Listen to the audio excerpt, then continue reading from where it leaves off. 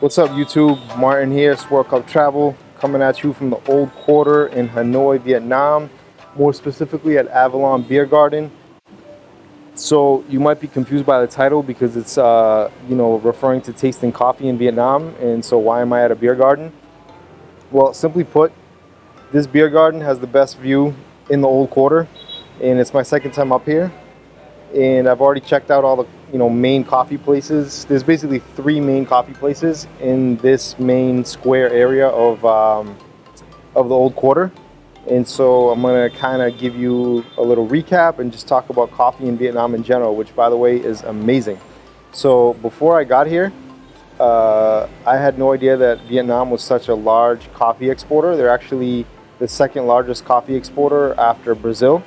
Which is interesting to me just coming from Boston, because in Boston when you go to a lot of like the gourmet coffee shops, or even Whole Foods or Trader Joe's, and you're trying to buy coffee, not a lot of it is from Vietnam. Like most of it is actually from South America, which makes sense geographically speaking.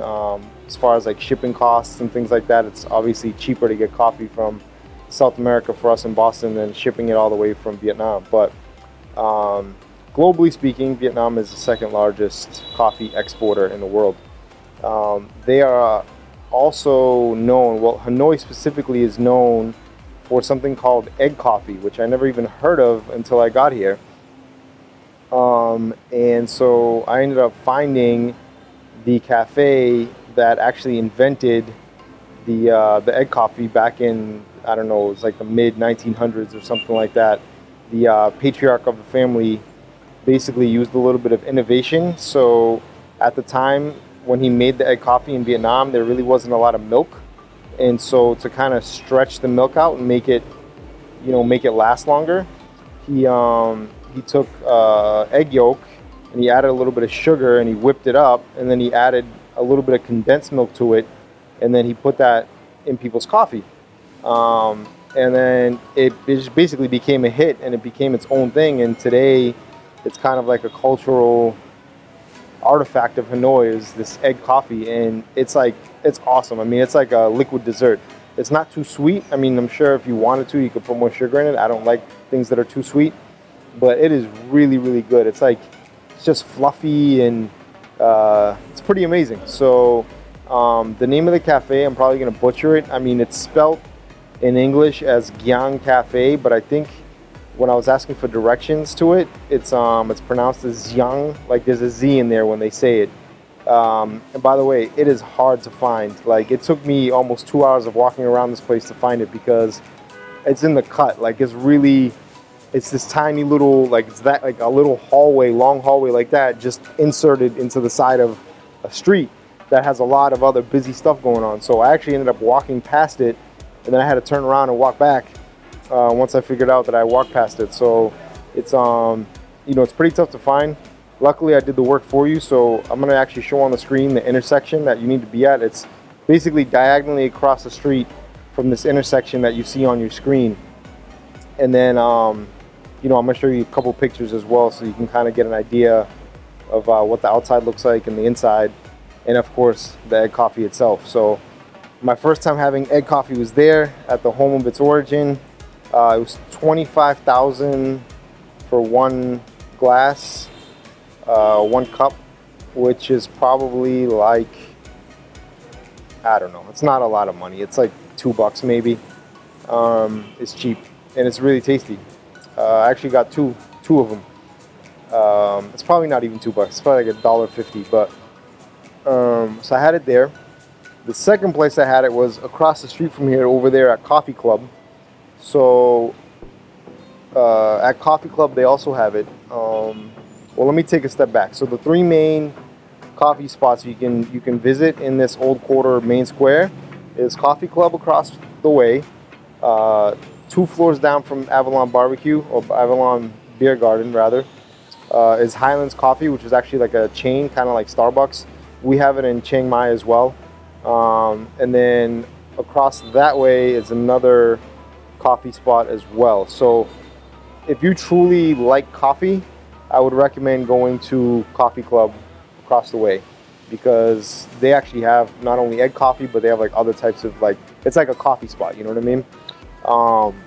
Highland downstairs is not it's like watered down, you know, mass produced coffee. It's not really, they probably like pre-make it, God knows, like a week before and keep it in the fridge, like that type of thing. It even has that feel to it, you know what I mean? It doesn't look like an actual like place that you get good coffee. And honestly, the view, if you're going for the view's better up here at Avalon Beer Garden where I am, because it's 2 more floors up and it's more open.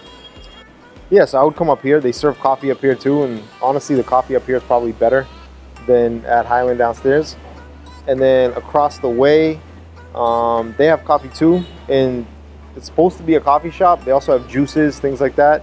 Their menu is not that extensive though for being a coffee shop, and the view is like, yeah, it's all right.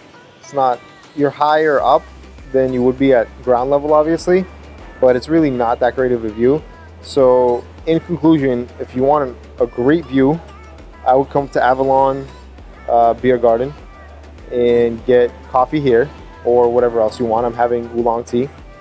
Or if you want really good coffee and a pretty decent view, actually it's a good view, it's just not as good as up here, go across the way to Coffee Club. Coffee Club also has a nice view, and their coffee is actually really tasty. So that is my my final assessment. And lastly, definitely come to Hanoi. If you're in the Southeast Asia area, if you're in Thailand, you need to do a visa run, consider Hanoi. It's actually a really cool place. Really interesting, neat culture where they fuse a lot of different elements. You know, you got that old school Soviet Union communist influence, because you have like Soviet flags, but then right across the way you have a KFC and a Dunkin' Donuts. So it's kind of like this weird medley. And then you got the traditional Vietnamese culture, plus you have French colonial influence a little bit. So there's a lot going on here, like culturally speaking, and it's nice. It's fun. And they love their bikes out here. Like, the driving's crazy here, first of all. Even crossing the street's crazy. Like I thought, you know, when we first got to Thailand, crossing the street was kind of like an adventure. Like, oh man, there's no, you know, street lights or whatnot. But Thailand's like a warm-up for Vietnam, because Vietnam crossing the street's crazy. I've kind of gotten used to it now after a couple days. Now going back to Thailand or Chiang Mai is going to be a breeze. But yeah, it's driving out here is wild. I've also gotten a chance to experience driving on the back of a motorcycle a lot here, because that's how most people get around. Even their the Grab transportation, which is like the Southeast Asian version of Uber. You just call a Grab bike and they pick you up on a motorcycle. You just sit on the back and they take you wherever you want to go. So it's a good time. Hanoi has really grown on me, and I will hopefully be back here with Naomi at some point. After this, I'm going to go hit up the Lenin Park. And tomorrow I'm going to do the Ma Hong Bay one-day tour. Ma Hong Bay is supposed to be beautiful, so I'm pretty excited about that. I'll probably end this video with like a 1-minute clip of Ma Hong Bay footage, just so you guys can see what that looks like out there. Looking at the pictures, looks amazing, so I'm excited. Yeah, and just come to Hanoi, check it out. This is Martin, SwirlCupTravel, signing off till next time. Peace.